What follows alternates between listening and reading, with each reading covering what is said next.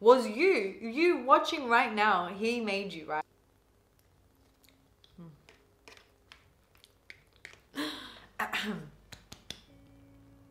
Jess.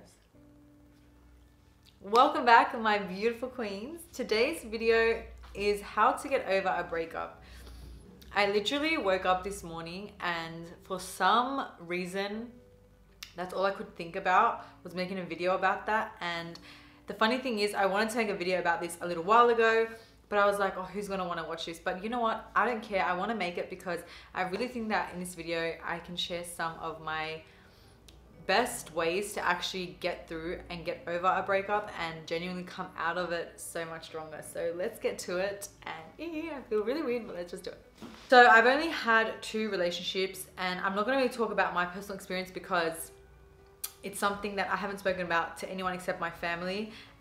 So I want to kind of keep it that way because I truly believe that God sees and knows everything, and He's the only spirit, like God is the only one that I actually care about, knows the truth. Because at the end of the day, in my belief is when we pass away, like we're gonna go to Him hopefully, and to try to do everything to try to do everything in the grace of God, even when you're going through such a traumatic time or when you're really angry or whatever. I always try to think about, okay, if I, like, you know, how would God want me to handle this? And sometimes, you know, you do say some things and you do react because you feel like you're going crazy and that's normal. But as long as you don't do anything spiteful or to genuinely hurt that person, then I truly think if you ask for forgiveness and your relationship with God, you know, it is what it is. So that was just me rambling on. I think the first thing is to genuinely understand that and come to terms with that you are over. I feel like when people go through breakups, you kind of have this weird feeling like that they're still gonna be there. And in my opinion, I feel like when you break up with someone, or when you know you're no longer with someone or whatever, you're genuinely mourning the loss of someone, even though they're not dead, but they're dead to you, if that makes sense. So when someone passes away, you mourn that you're never going to see them again, you're never going to speak to them, whatever. The same thing happens with a relationship, especially when, you know, say for example, you live with the person, and even if you don't live with the person, you're speaking to them every single day, you see them the most out of everyone, they know the most about you, etc, etc. So, and you don't know the most about them. So it's very tricky, right? But in the sense, this is what I think really helped me get through my second breakup. My first one, funny enough, I really did not even care, like at all. When I think about it, I was kind of like, I'm over it. But we broke up twice, and the first time it was very bad, and I was very young, so maybe that's why. But anyways, I truly turned to God, and that is something that I really feel like has got me through everything. Like, obviously we've all been through a lot of things, and without God I really don't think I would be here. I did lose my father as well about 3 years ago, and I don't want to talk too much about it because I know I'll start crying, but that was the hardest thing that I've ever gone through in my whole life, and I'm still going through it. You never really you never really kind of get over that, you know. It's always going to be with you, and some days are not so great, some days whatever. I can feel it coming. Okay. So when I think about that, I think, okay, if I could get through that and other traumatic things in my life, this really is nothing. And I started to think, okay, in 5 years time, am I gonna even be thinking about this? Hell no. So why am I thinking consistently about this? And I learned something that I really wanted to share. So when you do go through an emotional experience, it takes your brain and mind 60 seconds to process everything, right? After that 60 seconds, it's our choice to dwell on it. It's our choice to keep thinking about it. Oh my God. You know, when I heard that, I was like, oh, wait. And pardon me, Joe Dispenza, if you have not watched any of his videos, I'm going to link one down below. It's the best video. Oh my God, I love him so much. He talks about living in the past. And the more you live in the past, the more you are going to attract the past. Now, I'm not saying, please don't get it wrong, I'm not saying, you know, not to cry and not to be upset and think of whatever, but the more you do that, the more you're going to start living there. What helped me, and I hope this will help you, is write a list. I I did this before, like during, but when you're not with someone, write a list of the reasons why you're not with that person. If you broke up with them, you write the reasons why you broke up with them. If you didn't break up with them, but you still, like, your heart knows that if someone's for you, they will be for you no matter what, and it will be easy. I don't care what anyone says, oh, it's meant to be hard. No, it is not. It is not meant to be hard. It is genuinely meant to be easy. Analogy I heard that I was like, oh, one person trying to lift a couch, that's hard. Two people trying to lift a heavy couch, that's easy, right? So if you're the only person trying to lift the couch, of course it's going to be hard. So write a list of everything, like to the T, that you don't like about, you said you liked about the person, but you really didn't. And that can be, you know, physically, emotionally, mentally, their personality, everything, right? Write a list and then go through the list. You're going to start laughing because I'm sure there's a lot of things that you're like, oh, you know, you put past or whatever, but then you're writing it because they're not going to see it. So the only person that's going to see it is you. So write your list. And after you write your list, whenever you feel the urge to message them or call them, whatever, go back to that. Whenever you start thinking of the little good things that they did, the bare minimum, shall I say. There's minimum and then there's bare and then there's that, right? Go back to that list because we try to think of little things that, you know, were so sweet, but it was so little that you're like, oh my gosh, but that was so sweet. But the reason why you're thinking that is so sweet is because you don't do that for yourself, which leads me to my other point. The more you love yourself, the more you realize you don't tolerate. It's not that you won't, you don't tolerate that stuff. And that's something that I'm still going through, but wow. I have never in my whole life felt as happy as I am now. Like, and I'm not even just saying that for saying that, I genuinely mean it. Sometimes I get so excited, I want to cry because I'm like, I am so lucky. I am so blessed. I feel like, I hope you can feel my energy. I feel really, really good because I'm learning to actually get to know myself. So for example, I put this on my Instagram. If you don't follow me, you should, just saying. I put on my Instagram that I heard this thing and it said, how do you love yourself, right? Everyone wants to know, how do I love myself? Well, the best way to love yourself is to get to know yourself. How do you get to know someone that you fall in love with? You get to know them. You take them on dates. You ask them questions. You get to know their personality, the good and the bad. You know, you spend quality time. Keyword quality. Don't spend like 5 minutes when you have 5 minutes in between, you know, the dishes or your work or whatever. No. I'm going to spend an hour by myself and it's going to be amazing. I'm going to literally just sit with myself, look at myself in the mirror, chat, have a fun time, read a book. Reading books, honestly, is so amazing. If you don't like to read, I really highly recommend listening to audiobooks or going on YouTube, my little secrets, and just type in a book that you want to listen to and just listen to it. It's literally amazing. Write stuff down, journal every morning and night. Write things that you genuinely love about yourself. It can be physical and then you start emotional. Just think of all the things that you want in another person and find them in yourself. I'm telling you, I promise it will change your life. The more you learn to love yourself, the more your life will just, like, everything will fall into your lap. You won't even have to try to do anything. And the worst thing to do in a relationship or after a breakup is to try to force someone to stay. You can't force anything. And when you try to force something, it's gonna backfire. Think of it like this. An elastic band, right? You're forcing it to pull, but eventually it's gonna snap. And what happens? It ends up hurting you. So you should never allow anything to, like, control you in the sense where you feel like you need it, because you don't need anything but you. And the greatest love that you should ever have is with yourself, because this is what I think and I believe. I truly believe this.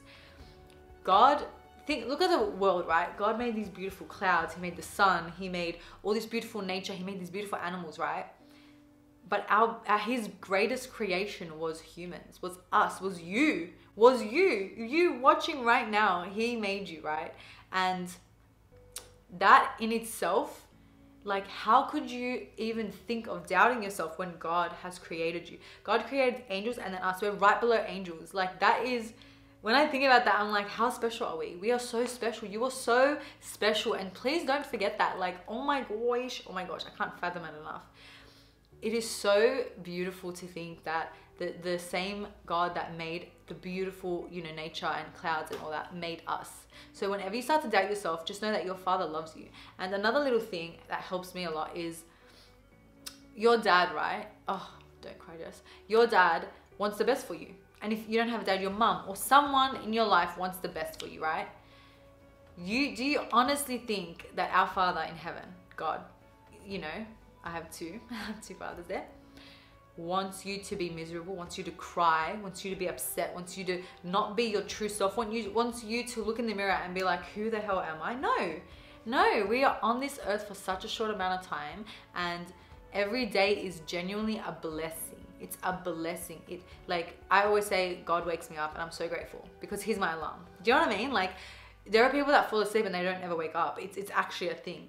The more you start focusing on how grateful you are to be alive and start to learn to love yourself and learn to, you know, accept your flaws and to work on yourself, which is, I'm gonna be honest, it takes a lot of time and sometimes it's a bit annoying, but to get to the other side, you gotta go through that little rough patch, you know? You gotta go through that little roughness to get to bliss and to get to genuine fulfillment. And it is so amazing. It is so amazing. So my third point is do things that you love. Now, kind of relates to the second one, but in reality, you can't just go to work, come home and do nothing. No, okay? Do things you love. Go out with your friends if you don't have many friends. Go out by yourself and make friends. Talk to random people. You never know who you're gonna meet. Trust me. Do things you like, you know, start your health journey. Go to the gym if you want, swim. Do something, an activity that you genuinely love, because life is truly worth living. Now there's this other analogy I want to come to. It's the 80-8 rule, right? So think of yourself when you were 8 years old. You didn't really have much of a care, right? Think of yourself when you're 80 years old. You don't want to look back at your life and be like, I was so fixated on something that I knew that wasn't for me, but because it wasn't there and I thought this, oh, I have something really good I need to say. I thought all this stuff, it didn't work out and now I'm really upset, and I'm gonna stay upset for so long, and I'm gonna keep thinking of the past. So then your memory becomes a record of the past, which means your day to day becomes a record of the past, and you start living there. Trust me when I say everything in your life happens for you and happens to grow, to either help you grow or to teach you a lesson. It's really funny because I truly believe that God puts you in situations to wake you up. And you might be like, but why did it take like 7 years? Why did it take 3 years? Why did it take 2 years? Whatever, right? Because you weren't getting the point. So he had to keep doing things to you for you to be like, oh my gosh, okay, I get it now. I get it, you know? And some people learn quicker than others, some people don't.